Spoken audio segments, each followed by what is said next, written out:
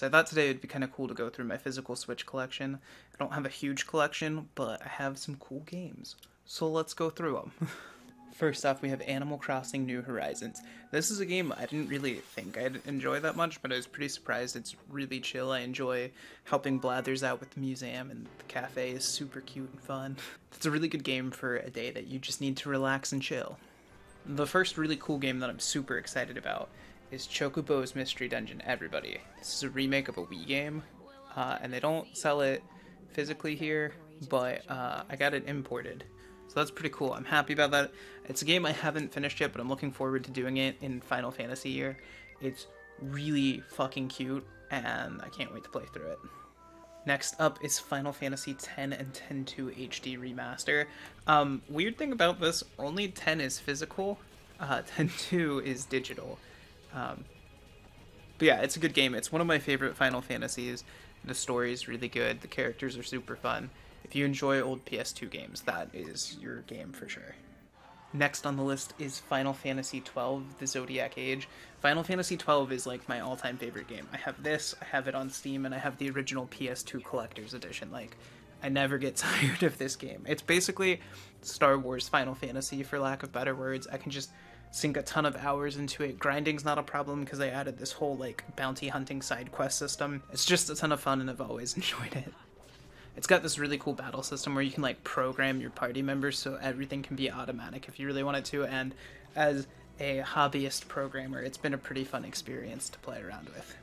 The next fun game in the collection is Final Fantasy Crystal Chronicles Remaster Edition. This is another one that's not physically sold here, so I had to import it.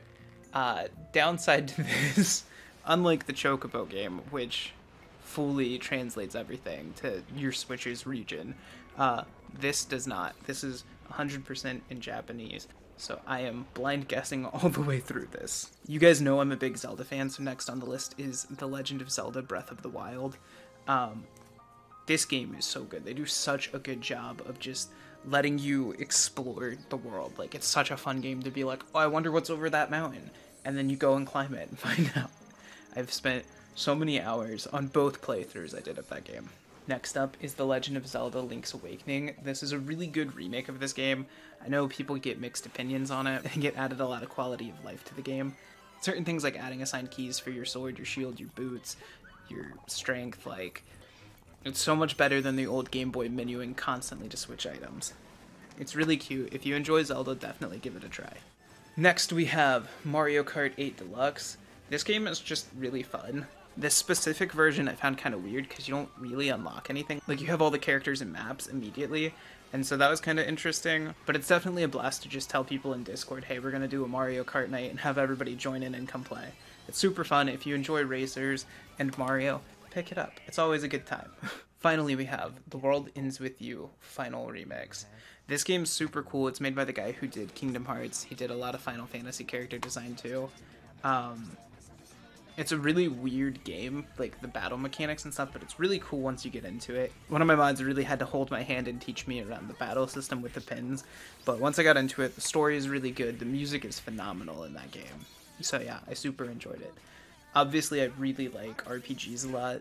As far as going forward, my only real collecting for Switch plans are like getting all the Zelda and getting all the Final Fantasy games physically. I'm not super big on collecting for Switch, but it is one of my favorite of the current consoles. So who knows, in a few years I might do another one of these. But I hope you enjoyed this look at my little baby Switch collection. Thank you so much for watching, and I will see you guys later.